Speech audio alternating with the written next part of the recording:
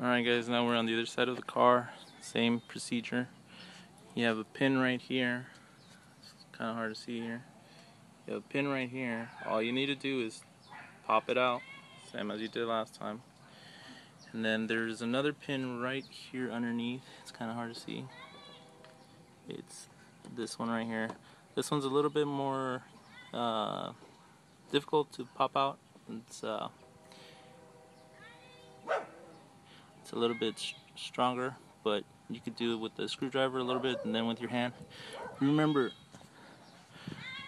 this weather stripping